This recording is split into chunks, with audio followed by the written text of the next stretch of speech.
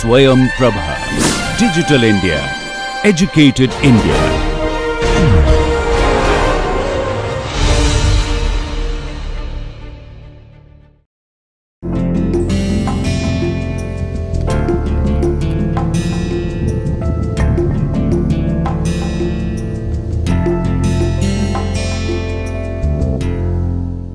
Welcome back to the lecture series in animal physiology. So, we are into week 6th and we have finished 2 lectures, and I have introduced you to the anatomy of the brain, specifically with the anatomy of the hippocampal region, which is where we will be concentrating for next 2-3 classes, where we will be talking about epilepsy, Alzheimer's disease and memory.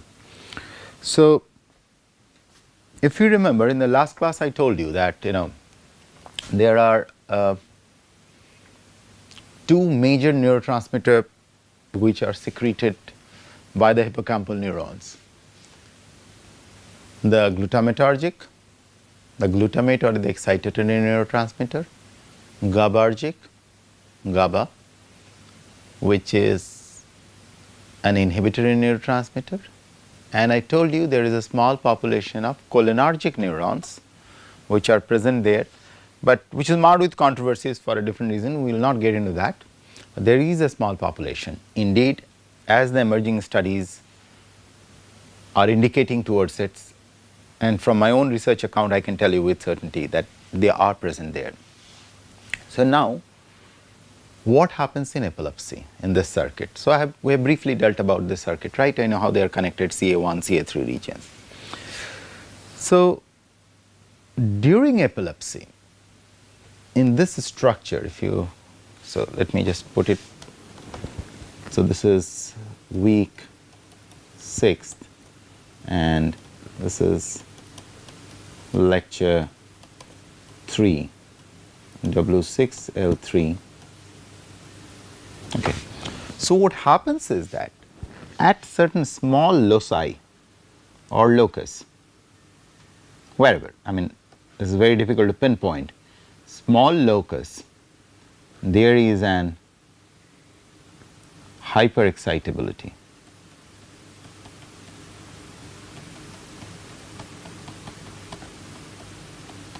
And I have given you the example in the first class. If you remember, in this week's first class I told you, when we talked about the hyperexcitability, just think of it, what does that mean? That means due to hyperexcitability, the neurons which are present there, they secrete neurotransmitters more than they are required. Right, if you remember. So, if you just go back to the class where I was trying to show you this aspect, something like this, hyperexcitable. And because of hyperexcitability, say for example, there is a network, now let us put neuronal shape into them, and this is how the signal is rolling.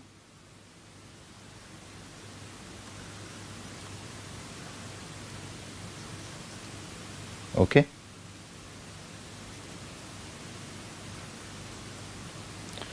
Now, say for example, let us pick up one of them.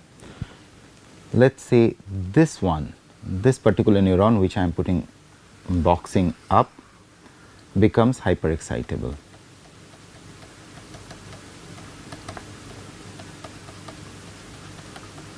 Now, the hyperexcitability of this neuron, what it will do, it will kind of make this one hyperexcitable. If it has processes to this one, it will make it hyperexcitable, or process to this one, it will make hyperexcitable. So, if it is only supposed to send signal like this,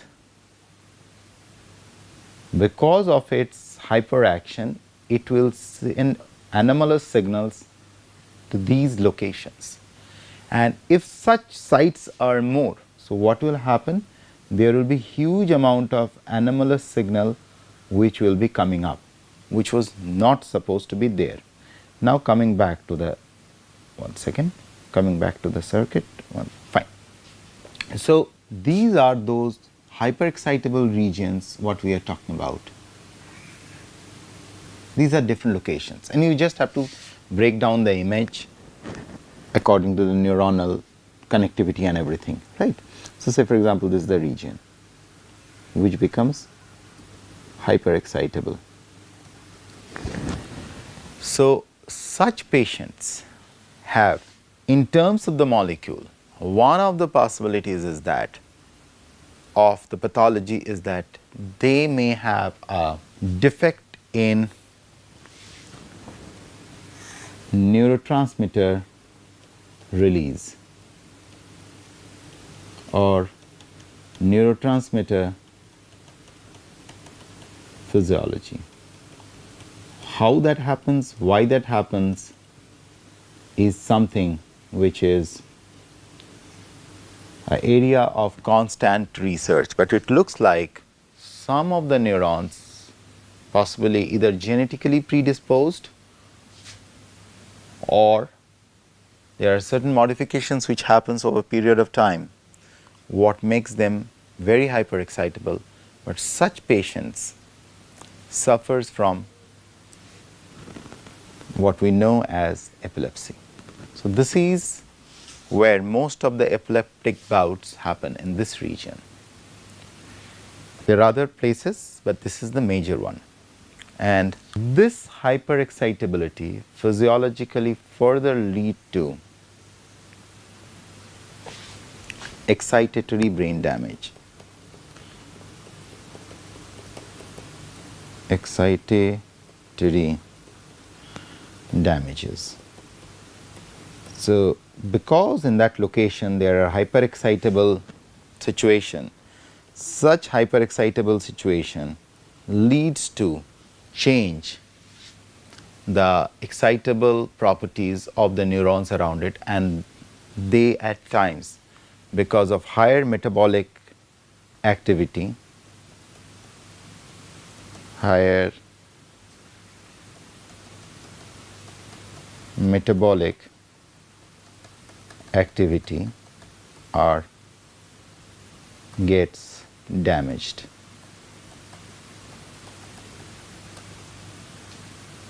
Okay. So this is what happens in epilepsy. When this is going to happen cannot be predicted. At certain specific time it happens, it does not happen continuously. So that makes our hypothesis kind of very weak, because you cannot even predict when this is going to happen. If they are intensely thinking or some stress or something, we do not know. We cannot tell anything with certainty. Some of the patients do say they are feeling that they will get a bout like that, but we really cannot say with certainty. But this is something what happens. And this is known to the clinicians or the neuroanatomist, neurophysiologist, neurologist, neurosurgeons for a long period of time. So back in 1940s in Canada, there was one surgery which was done to a patient. The surgery was done because this patient was suffering from epileptic bouts on a frequent basis, pretty frequently. So he was a coal miner, was suffering from epileptic bouts time and again, time and again, time and again. And every time he has to be admitted to the hospital for proper care. And this was becoming a really clinging issue for both the employers and for the patient. So doctors were aware of the location within the brain where this epileptic waves are getting generated. Okay, so automatically if there is an hyperexcitability, so the waves will be generated, and they knew it is happening in the hippocampus. So they did a simple surgery. For that time it was the simplest surgery they can think of. So they remove, so this was the anatomical aspects what I drew earlier in the earlier classes. So they remove or the hippocampus. And the results were stunning. This individual who was suffering from epileptic bouts got rid of the epilepsy definitely. From the surgical perspective, it was a complete success. But then he never ever acquired any further memory. That was the stunner. So from that point till the last moment of his life or her life, this individual lived without acquiring any memory based on the memories what he has earlier or whatever.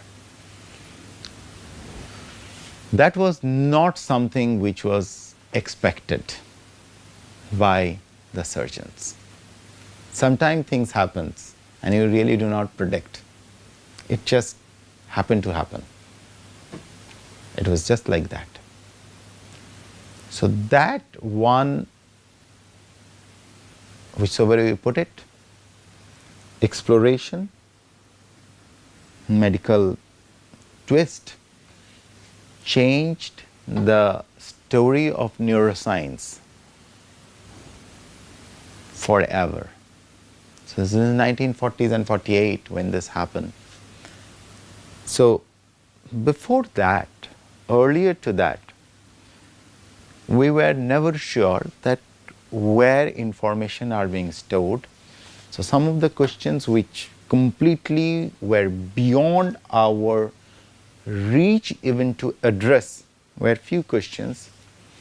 The first one is, what is memory? The question 1.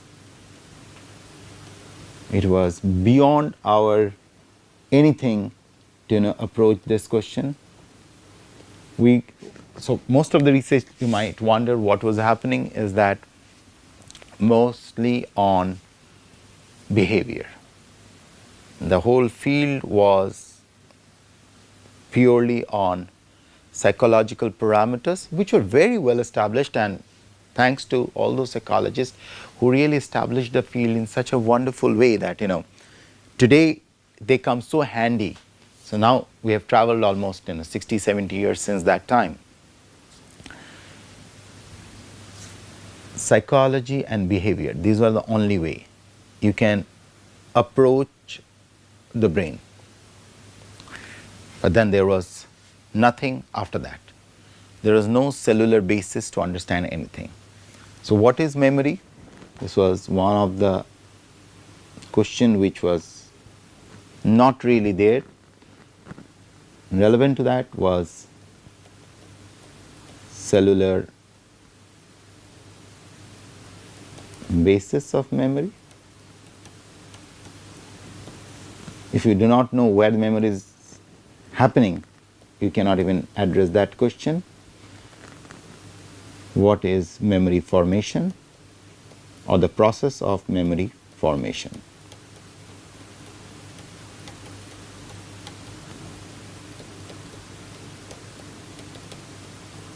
Process of memory formation. Well, to answer or address, answer is a wrong word, to address the first question what I put there, what is memory? Well, if I ask you what you understand by memory, your immediate response will be, we have memory cards, we have hard drives, we have computer memories, where basically on some platform or on some surface or something, there are some kind of inscription where the informations are getting stored either in some kind of a bytes using 0, 1 or binary logics. This is what mankind as a whole best understanding of memory till this date. So there are 0, 1, 0, 1 binary coding, 0, 0, 1, 1, 0, 0, 0, 1. Likewise, there are physical. So say for example, if there is a plate like this on a plate like this, their physical signature of any event which is put in some mechanical way into that 0, 1 coding different ways and all, and that is what we understand by memory. So, it means our understanding of memory is physical, something which is physical. Now, the question arises, in a biological system, where is that physical parameter? What is that physical basis of memory? Cellular basis. So, let me add one more here.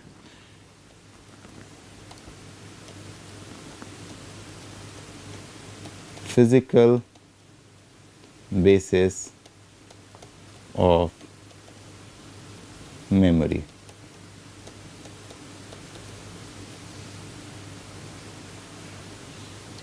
What is the physical basis? Right? Because whenever we talk about biology, we talk about there are proteins, there are DNA, there are carbohydrates, there are vitamins, there are minerals, there is water, and there are cells. Now, when we talk about a physical basis like this, if I draw this, and if I say draw a neuron, and if I say a neuron store information, my first question which will be coming is, where is that physical aspect of it? Say for example, is there some kind of a change happening, something which will be stored, and if it has a change has to happen, the change can only happen in either in a lipid which is forming the bilipid layer of the membrane, or it can happen in a protein, or it can happen to a carbohydrate,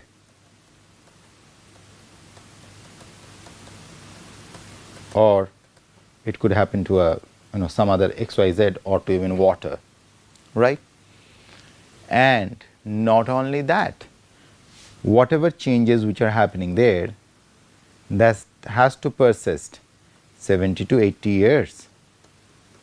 So, it means that molecule which see this change has to retain that change for next 70 to 80 years. Now, going by your cell biology logics and the word what we have used time and again in biology, turnover of molecules. Turnover of molecules means you have a protein which is becomes older, then it is replaced by the newer proteins. Similarly, you have carbohydrate molecule, they are replaced. Similarly, you have lipids molecule which are getting replaced time and again, and their dynamic structure, they are moving around slowly, gradually within even in the membrane. The lipid molecules shift their position, lateral shift, diffusion, flip flop, and series of such things. If you go through Albert's book on cell biology, you will see this. And the question arises, if there is a permanent change, where the change is happening?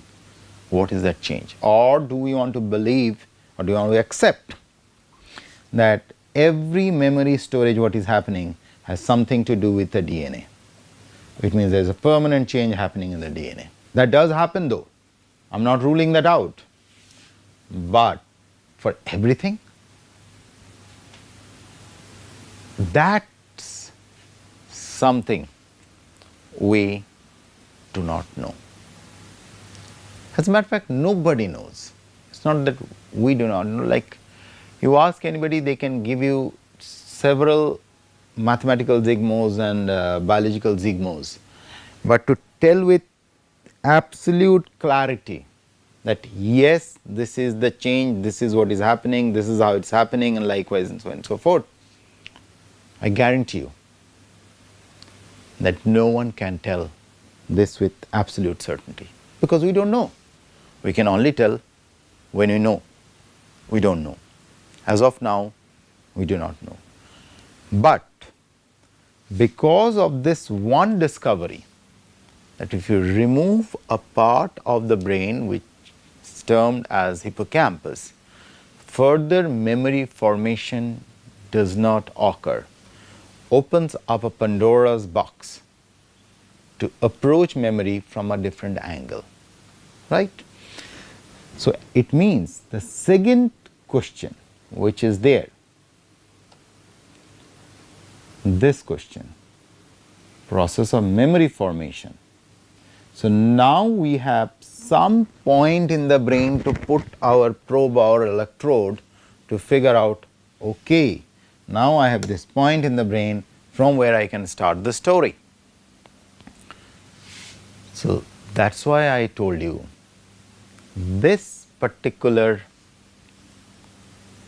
accident or whatever you call that exploration opens up a whole new dimension about neuroscience.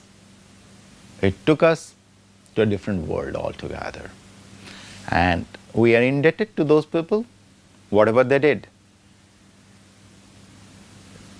to save that patient from epilepsy, really gave mankind an access to understand how the memory formation is happening.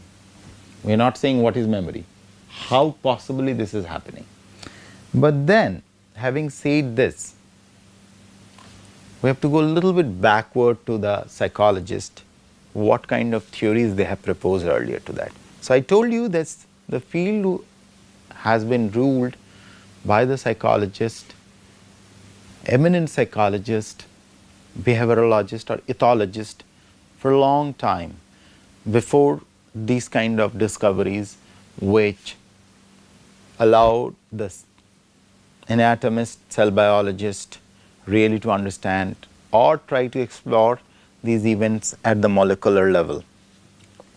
Earlier to that, it was all this treating brain as a black box and doing some kind of a white noise analysis. So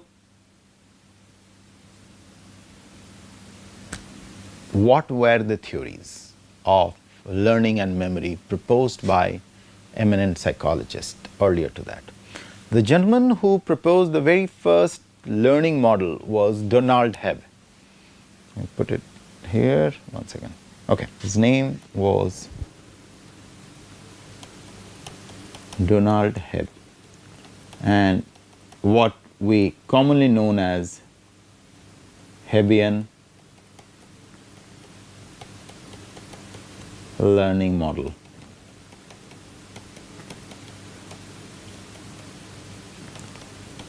So what I will do in the next class is, we will start exploring what was Hebbian learning model and what were the subsequent studies which took place in the field of hippocampal neural transmission, which bring us at this point where we have some fair degree of understanding how memory formation is occurring possibly in the brain. Okay. Thank you. So in the next class, we will start with Hebb's proposition and the follow-up experiments.